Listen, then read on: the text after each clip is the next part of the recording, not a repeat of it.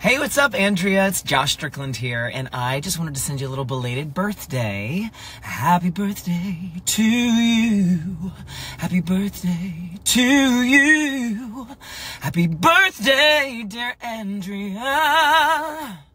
Happy birthday to you. And my favorite hobbies, my gosh, I like going to see concerts. I actually just saw Katy Perry last night, and she was amazing. And yeah, just seeing other artists and seeing other shows. It's so much fun for you know, being a singer myself. It's fun to go see those shows and see what creativity they bring to the table. And thank you so much for your kind words about Santa Fe and Strongest Suit. Those are two of my favorites to sing.